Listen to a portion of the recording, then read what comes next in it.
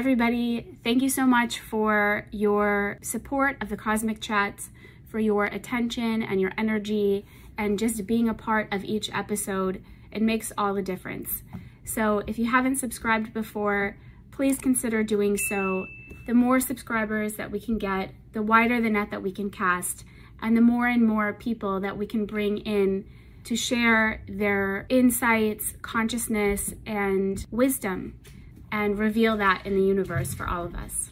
So thank you so much and have a great day.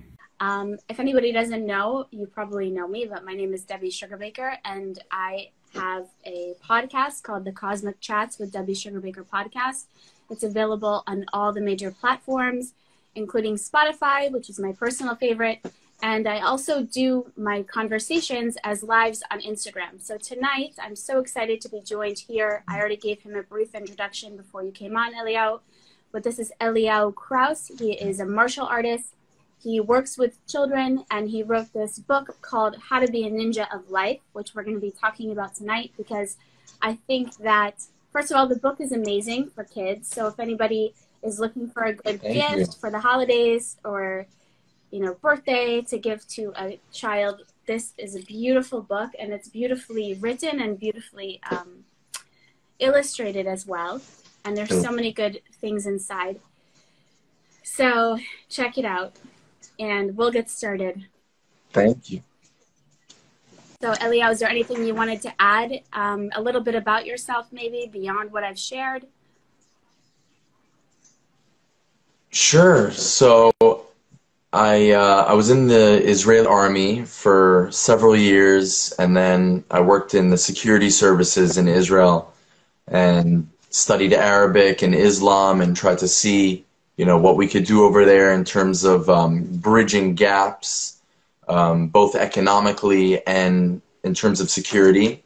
And then I moved to LA about 3 years ago, and I continued teaching martial arts just like I did in Israel.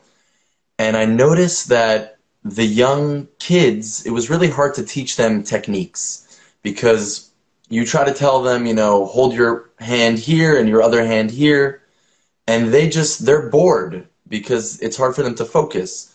So instead of telling them, hold your left hand here and hold your right hand here, I said, once upon a time there was a boy named Goro, and he would put one hand here and one hand here. And the second I turned it into a character, they were just watching me the whole time. And I would do voices and I would do different things. And that inspired me to write a book where I can just teach martial arts through stories. So the stories have different martial arts techniques, but they also have life lessons. For example, the first one is self-control, and then appreciation, and then self-confidence. Responsibility is one of them. Removing distractions from your vicinity. There are 10 different, here I have the book right here. There are 10 different stories, and if I open up to the table of contents, you could see that there are, 10 different stories. Each of the stories, it has, is it backwards? It's probably backwards for you guys. But the idea is that it has the name of the story and then the lesson that's attached to that story. And there are some characters that repeat themselves in different stories, so that you kind of get to enjoy the character development and things like that. So that inspired me to write the book. I wrote the book, and I use the book in my classroom, and I teach kids and adults. And the book is actually, I know it looks like a children's book, but if you, in the vision of the book, it says that it's a family book. The idea is to open dialogue between parents and teachers and children about different topics like self-control, impulsivity. And it's supposed to open these dialogues so that they can kind of talk about it through the story. I'm a father of 2 children also, and one of my children, he has a little bit of difficulty with flexibility. If something doesn't go his way, then it's very hard for him to be flexible. So sometimes I'll tell a story about my son, but I'll call him a different name. And then my son is able to see it from an objective point of view instead of seeing the situation from just himself and subjective, and he defends himself. Instead of having him defend himself, I talk about my son, but I call him another name. So my son is able to see it through these objective lenses, and it actually helps him deal with the situation better. And this technique is used with adult psychology and therapy as well. I have some therapist friends, and I asked them, I told them about this technique, and they said that it's actually a common technique that's used. Wow, that's so powerful. So, yeah. Actually, I've used that in my lifetime when I had to go through really hard things. I just imagined myself as like a character in a movie, and like I gave her like a lot of strength and energy to go through like the difficulty. And then sometimes if you just pull yourself out of it, it gives you a different kind of, just that different perspective can totally change things. Yeah. So, so I'm just looking here, and the lessons are amazing, like respect and don't make fun. Appreciation goes a long way. And these are the lessons that are within the stories. Patience and caution can beat speed. Competition with yourself. That's huge for kids to be learning these days, because they're growing up in the social media world, and it's like, you know, a totally different reality than, for example, how we grew up. I'm not saying one is better or worse than the other, but, you know, these lessons are really incredible. And for children to be like already getting these as, you know, at a young age. So, and I also saw in here that you had like each of the characters has a favorite animal. And you also give some information, like sapphire is the stone associated with September. Can you just talk a little bit about why you decided to include animals and like gemstones? Because my listeners would probably really like that. We love crystals. Yeah, for sure. So every character has a spirit animal, and it helps to bring the character to life. And when we read the book, like, again, I'll say that the book was intended for parents or teachers to read with their children together. So when they talk about the spirit animal, it kind of brings the character to life in a different way. Like Haru, his spirit animal's a bear. And if you follow the stories, he has a little bit of trouble with bullying. He's a little bit of a bully. And the bear is supposed to just bring that to life in a different way, and he deals with his bullying. For example, two of the characters are different types of snakes, and so they're both snakes, but different types of snakes, just to show us that nobody's the same. You know, everybody's a little bit different, everybody's special in their own way, and everybody has different ways to express themselves. Even myself, some people know me as a very serious person, and some people know me as a jokester who, you know, does imitations and improv. So that's just different ways that I like to express myself. And I want it to be understood that that's okay. It's okay to have different animals. You don't have to be exactly like everyone else. And even two people that are similar are still special and unique in their own way. In regards to the sapphire, so at the end of every chapter, I have activities. I have life lessons, I have did you know, food for thought, and then what did you learn? And by the what did you learn, there's a space, and you could actually write in the book, and then you could give it to someone else, and they can read it and write their own thing in the book. So it becomes a dialogue, it becomes something that's perpetuated, that continuously develops. So one of the did you knows was about sapphires, because the story was about someone buying a stone for his wife, or his, it was his wife. But there's something very beautiful in birthstones. I'm, of the Jewish faith, and in the Jewish faith, there's the breastplate of the Kohen HaGadol, the high priest. And there are 12 stones, and each stone represents another tribe, but also another month and another power. Each birthstone has its own power, its own color, its own flavor, so to speak. And I wanted to bring that out as, again, Exactly. Yeah. So it's all that stuff Wow, together. it's so cool. Yeah. I love it. And Thank you. so what would you say, like, if you know, how to be a ninja of life? Like, is there one of the lessons, if you were gonna like just, you could probably give lectures, you know, I know you work with kids all the time, but I've also heard you speak, you know, with adults and teach adults. So if there is like one lesson that you would share about how to be a ninja of life, like for people who we're all going through challenges of different sorts. Is there one lesson or one thing that like really can give a person, you know, from your perspective, strength? That's a beautiful question.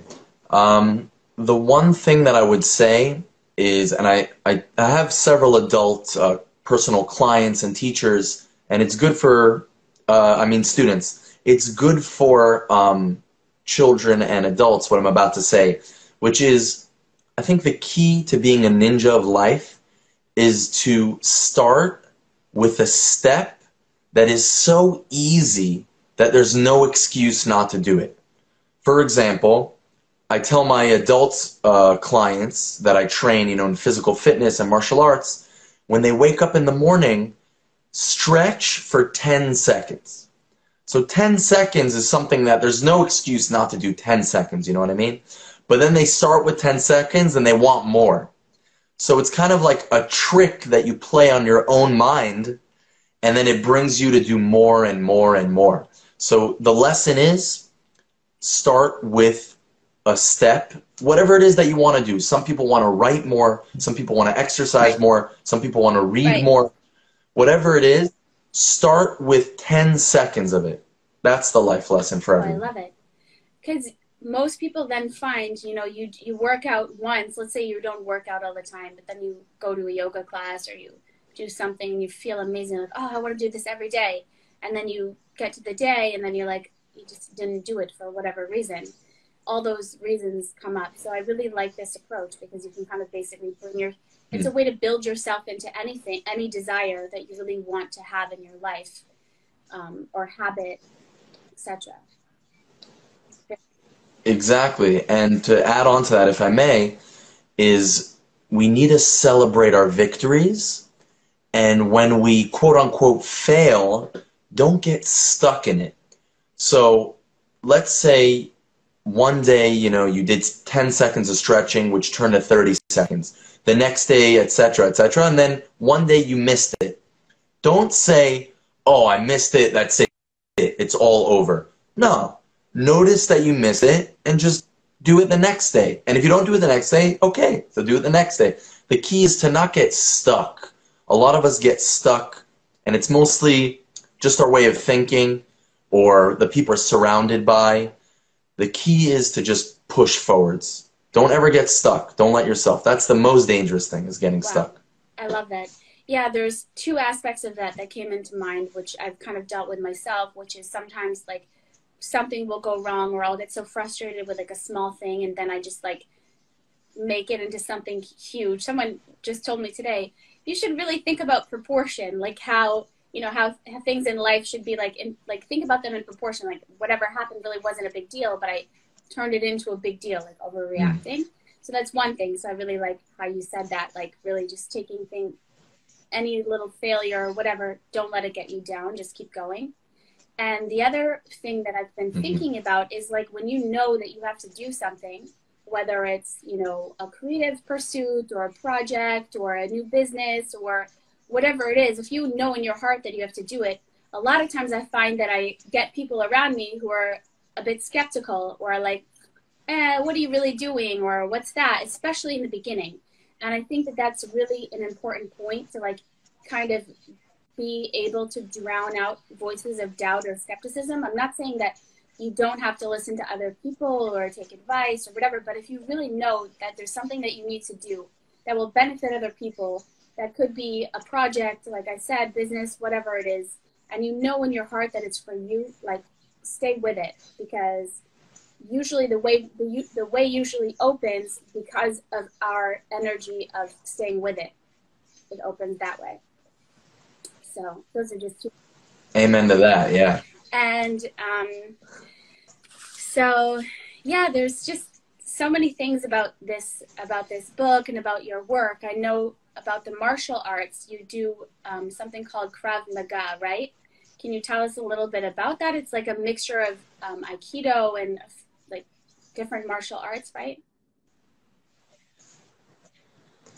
I could talk about it a little bit. Yeah, so my academy, it's Richmond, and we have a website and a blog and different interesting content on it.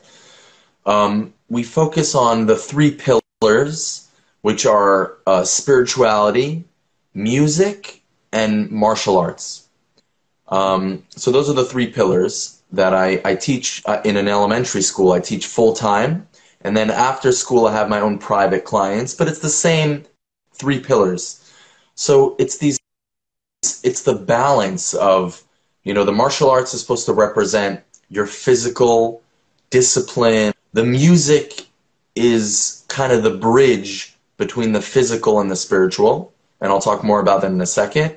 And then the spirituality, whether it be, serving God or whatever it is for whoever it is, that's the spirituality. But if I just talk about the martial arts, it's a mixture of ninjutsu, jujitsu, and Muay Thai. That's what I study and teach. And the differences are that Muay Thai is a lot of punches and kicks and knees and elbows. It's standing fighting. That's mostly strikes. Ninjutsu is a lot of psychological warfare. It's a lot of what you project, how to de-escalate situations, because we don't want to really ever get into a fight. Even if you beat the other guy, you're usually hurt, they're hurt, there's usually legal issues, there's property damage. So the best situation is always to prevent a fight. Like, I think it was Buddha, actually, that said, or maybe Sun Tzu, or maybe both, that the best victory is one where you never have to raise your hand. That's the best victory. So that's the ninjutsu aspect, is that there are also a lot of locks, like wrist locks, arm locks. And then the jujitsu aspect is the throws and the ground fighting and the submissions. So it's a blend of all of them, which takes you from standing to grappling while you're standing to the ground. And it tries to cover all the aspects of a fight. And it's a lot about learning your own power and your own energy and how to harness it. And the truth is, someone told me this a long time ago, is that jujitsu, it really means the art of soft. It means the soft art, because you're trying to not hurt the person, or at least de-escalate the situation and neutralize the enemy with the least amount of force and the least amount of damage. Like, I was a soldier in the paratroopers in Israel for several years. And I was talking about a situation one time that happened where there were some people that were transferring explosives, and they were trying to bring the explosives to an engineer to put them together. And then he was supposed to give it to a 19-year-old, and that 19-year-old was supposed to blow us up. We were on duty guarding an area, keeping it safe, and we caught the guy that was on his way to bring the explosives to the engineer, and he was going to come back and kill us. And we actually got him on the way. We intercepted him. So someone asked me, they're like, so did you shoot him? Sorry, excuse me. It's my dog. No, it's fine. Your dog. So someone asked me, they're like, did you shoot him? Did you shoot him? And I was like, I chuckled. I'm like, you're so cute and naive. But the truth is that if you shoot a person, that's it. It's over. There's no more good that can come out of that situation. But if you arrest the person and you bring him into interrogation and then you get information out of him, you could potentially arrest a lot of bad guys and save a lot of lives. So the point is that a lot of people, we watch a lot of movies and we watch a lot of TV, so we assume that every time there's a bad guy, you shoot them, and that's it. But that's not the truth. The truth is that you want to try to de-escalate the situation, get information out of them with the least amount of force possible, necessary so that you could prevent more violence. And that's, in a nutshell, I guess that's what we believe in the Academy of Enrichment. Wow, it's really powerful. I love it. And I'm so sorry about my dog.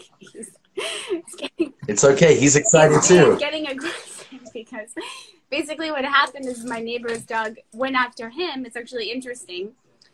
One night, and now he can't really forget about it, and he has this fear, and so every time that the dog is around, he gets like really afraid and barking.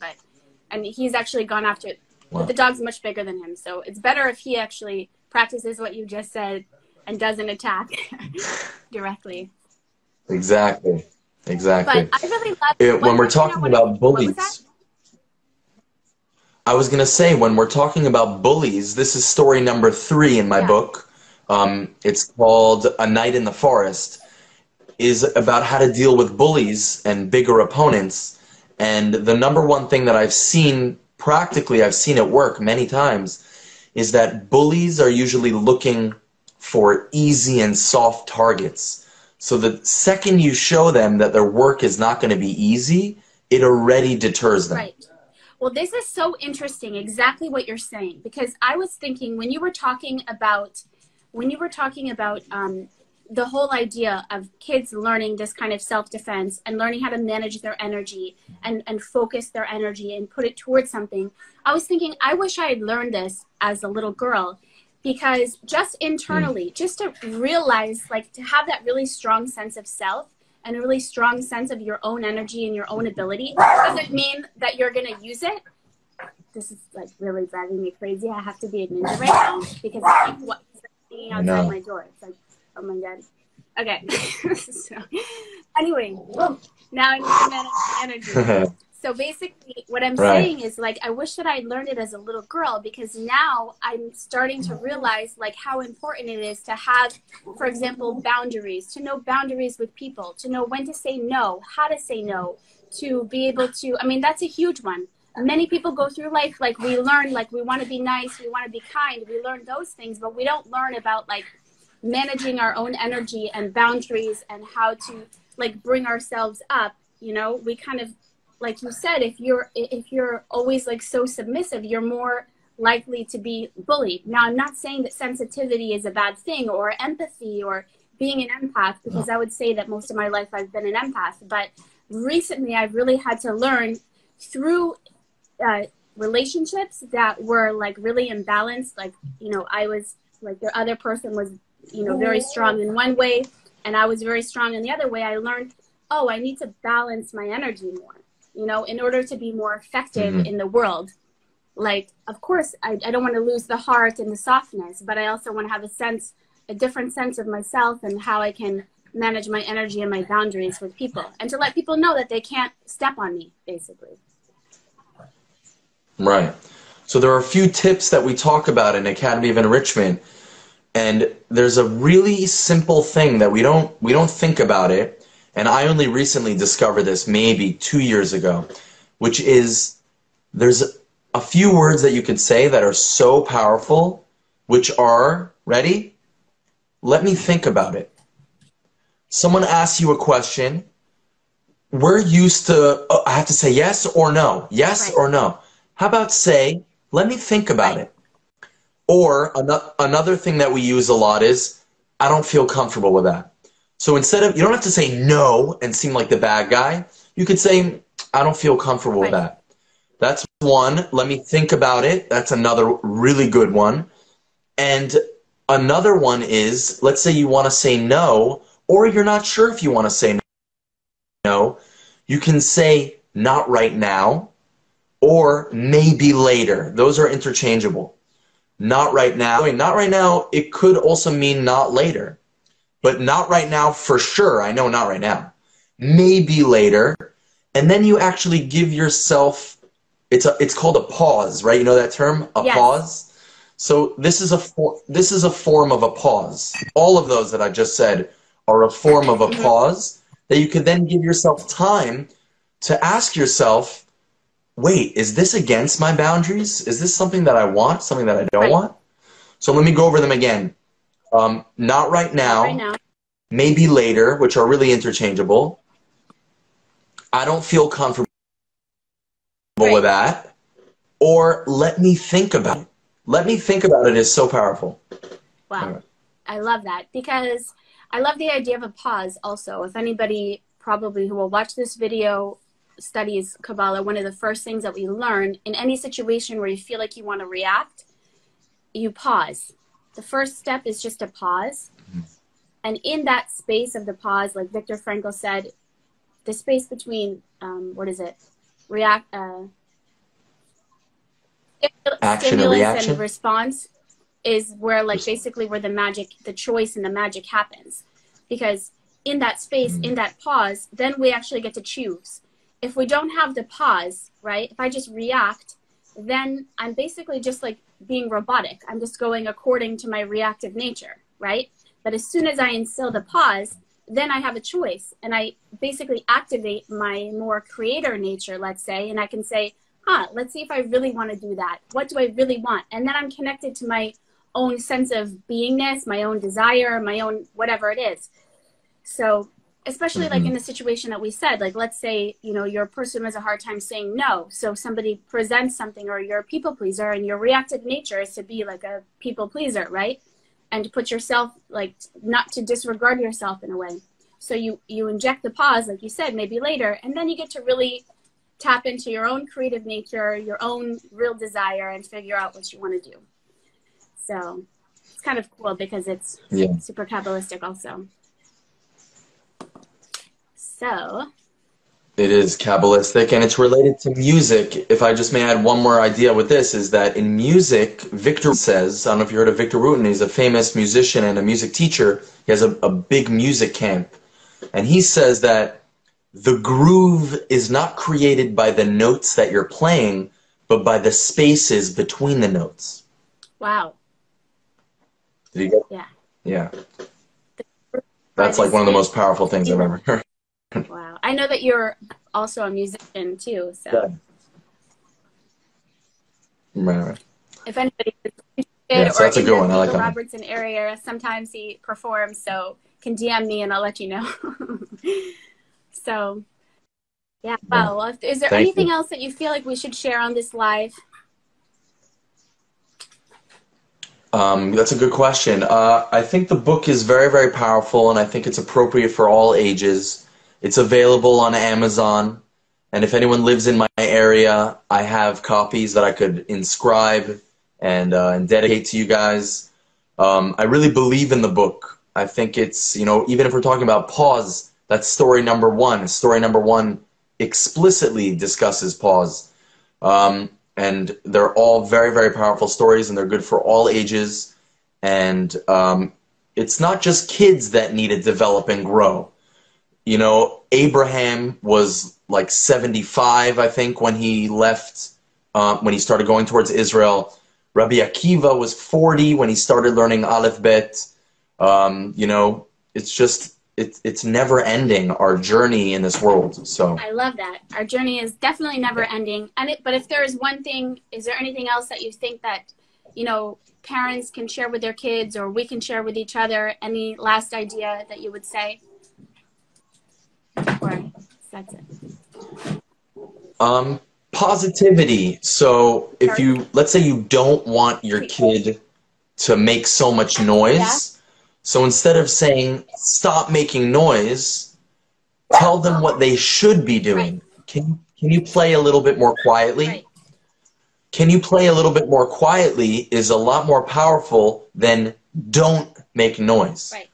If kids hear, and adults, by the way, this is for adults too, nobody wants to hear negativity all day long, and you can say almost everything in a positive way. And we grow up, your husband. whoever it is, even yourself, when you're talking to yourself, it's so powerful to educate yourself or your friends or your kids what they can do. Because if children are hearing all day long, don't do this, don't do this, don't do this, don't do this, what can I do? What is there left to do? So in my students, as much as I can, I obviously slip up, but instead of saying, don't do that, I say, can you please do this? Show them an alternative. for yourself, for your friends, for everyone. That's, I think, very powerful. Beautiful. I love it. Thank you so much, Eliel, for joining me. Everybody check out the book, How to Be a Ninja of Life. Again, it's not just for kids, it's for families, for even adults. Even I was reading it and I even learned things for myself. And sometimes the way that things are presented for children, and then when it's presented for, you read it as an adult, it's like, oh, it's so simple. You know, it's so simple and just gets you right where you need to receive it. So thank you so much, Eliel, for joining me again. Thank you, everybody, for watching, and I hope you have a beautiful evening. Thank you so much, Debbie. I loved it. Thank you. Take care.